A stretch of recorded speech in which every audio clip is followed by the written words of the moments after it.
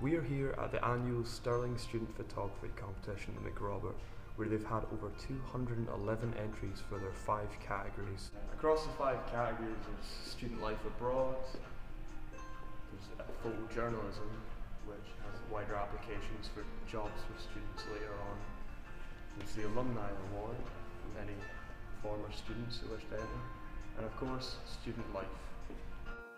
In terms of photojournalism, competitions like these are one of the best ways for student photographers to get their work seen, as this year the judging panel included Graham Robertson from The Guardian and John McClellan, the former editor of The Scotsman.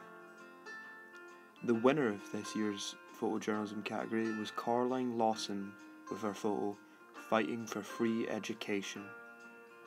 The exhibition will run until the 18th of November.